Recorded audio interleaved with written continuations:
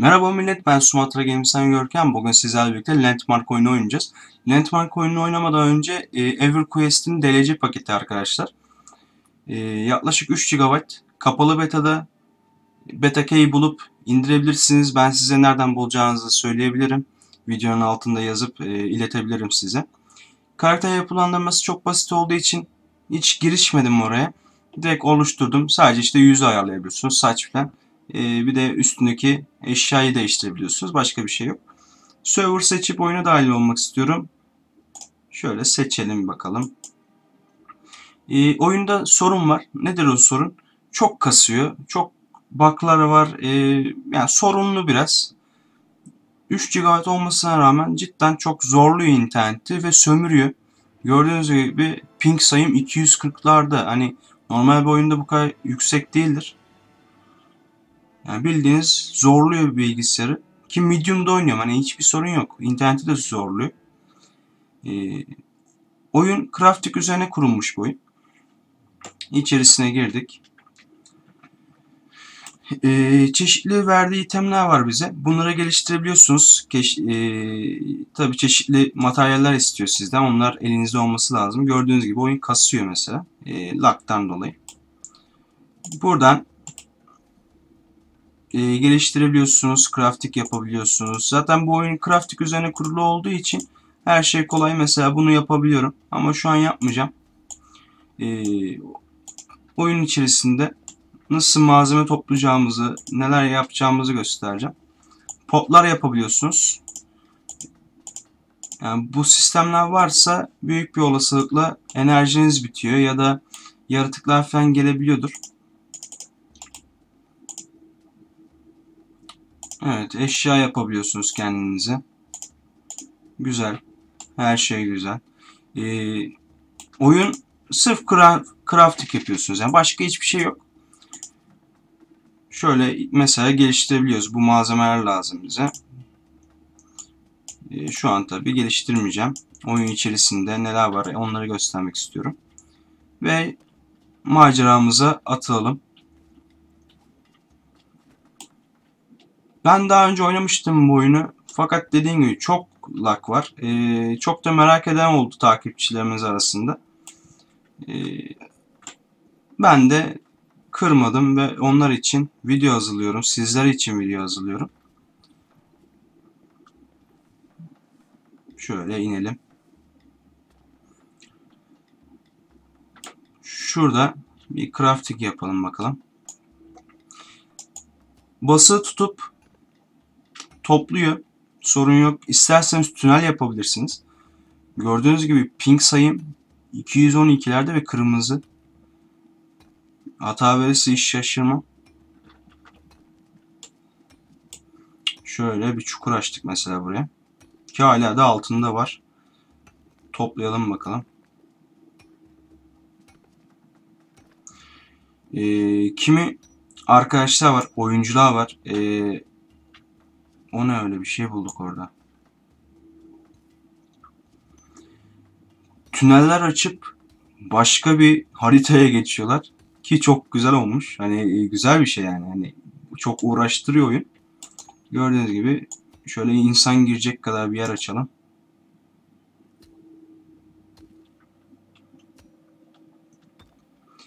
Evlerinizi isterseniz tünel şeklinde yapabilirsiniz. Ya da normal taşları üst üste dizip yapabilirsiniz. Burası mesela bir arkadaşın yeriymiş herhalde. Burada bir şeyler yapmış daha önce. Oylama istedi. Oylayabiliyorsunuz. Şu an dağda bir sürü crafting var. Evet. Gördüğünüz gibi birisi burada yapmaya çalışmış bir şeyler. Kırabiliyoruz mu? Hayır. Şöyle bir dağa çıkalım bakalım. Etrafa bakmak istiyorum. Shift tuşuyla hızlı koşuyor. Çıkabileceğiz mi? Çıkarız ya.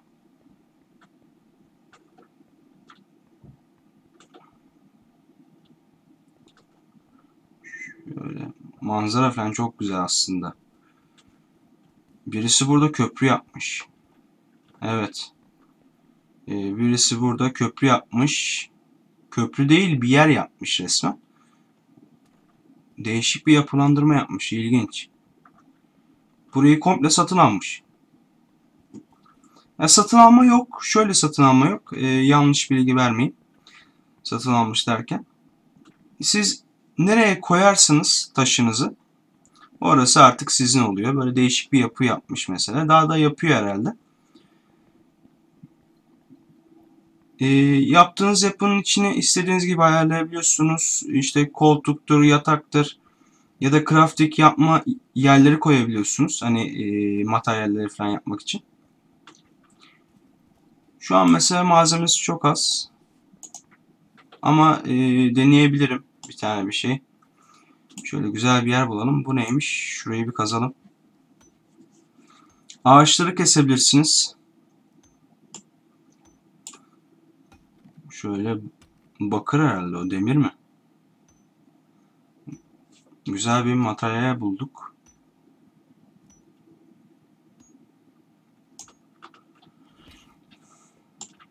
Hop ama.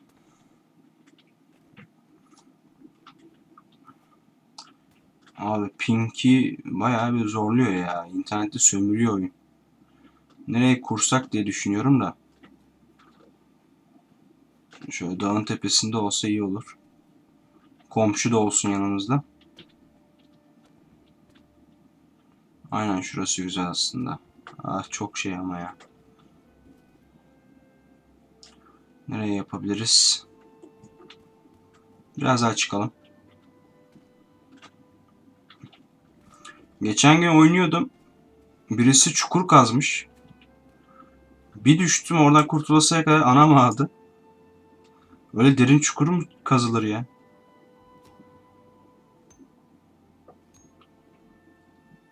Şöyle toplayalım bakalım.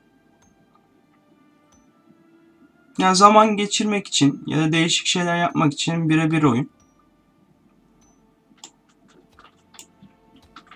Tabi DLC paketi olduğu için sadece bu etkinlik var. Hani başka bir şey yapamıyorsunuz. Bu arada elimizdeki aletler hasarlanabiliyor. Onu da söylemek isteyeyim. Yani istiyorum yani. İsteyeyim derken kusura bakmayın ya. Bir değişik cümle kurduk. O ne ya? Aşağıda bir şey var. Bir dakika. Vazgeçtim buraya da. O aşağıdakini merak ettim. Ölmezsek çok güzel kayarak gidiyoruz. O ne öyle? Bir ağaç mı? Bir şey o. Bir dakika. Onu keselim. Kesemiyor muyuz? Yok, kesemiyoruz. Neredeydi o?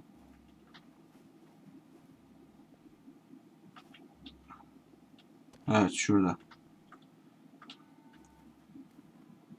Merak ettim. Orada birisi bir şey yapmış.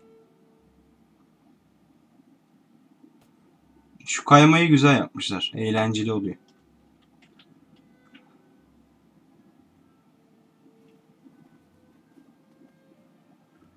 Ve yanı müsait gibi yapabilirsek güzel olur. O sağ tarafta bir alan var. Aslında orası da güzel. Düzlük bir yer. Olabilir. Su mu var acaba orada?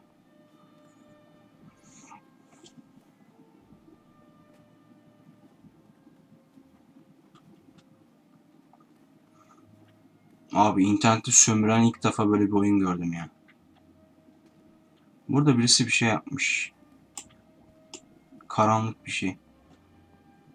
Duvarla çevrili. Kıramıyoruz da. Bunun girişi nerede?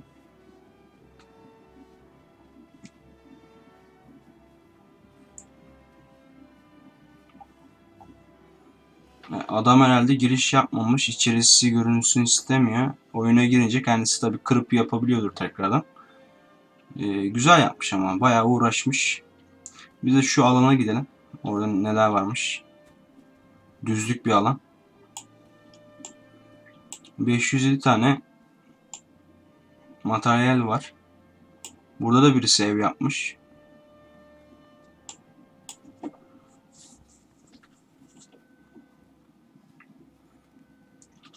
Orası ne öyle ya? Evet, ışıklar falan yanıyordu.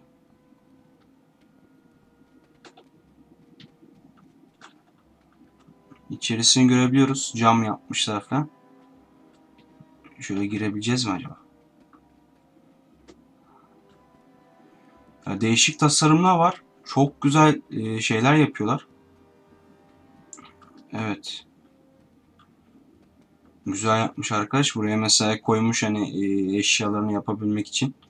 Kazmış. Düz bir alan yapmış. Bayağı uğraşmış. Çok da güzel olmuş yani. Her şey düzenli. Fakat girişini bulamadım. Oo, bir dakika. Kazmış bu adam. Yerin dibinden gidiyor. Sana bir komşu olsak biz ne olur? Şuraya yapsak. Yapmaya çalışalım.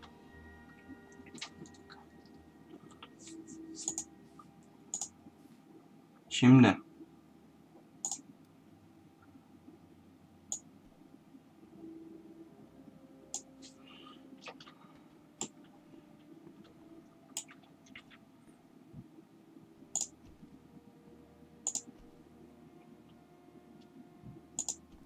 Çok değişik bir ev olacak.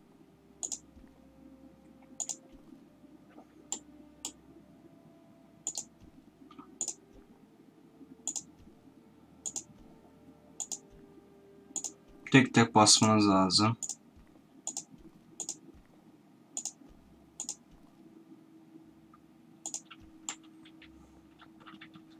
Evet, bizim evimiz bu arkadaşlar. Şöyle bir duvar yapalım.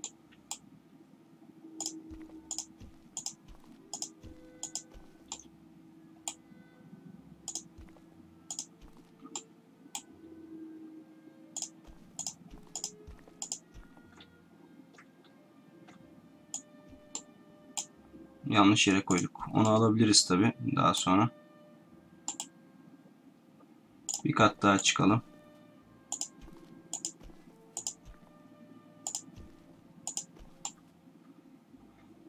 Evet, boyumuz kadar oldu herhalde. Evet, şöyle bir kat daha çıktık mı?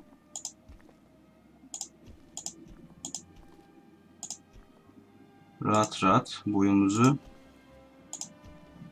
geçecek.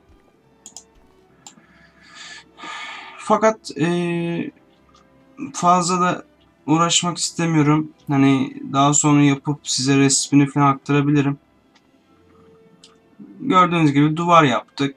Şöyle arkadan da çekeceğim, yandan da çekeceğim. Bir kulübe olacak. Orada saklanabilirsiniz ya da hayat kurabilirsiniz. Gördüğünüz gibi adamlar çok güzel evler yapmışlar. Ateşler yanıyor, işte materyalleri var. Şöyle şurayı kapatalım. Her şey güzel. Kullanabiliyor muyuz? Hayır. Kişiye ait. Ufak bir bug'a kaldık. Videomu burada kesmek istiyorum. Bu arada kullanıyoruz herhalde. Kendinize iyi bakın. Görüşmek üzere arkadaşlar. Hoşça kalın.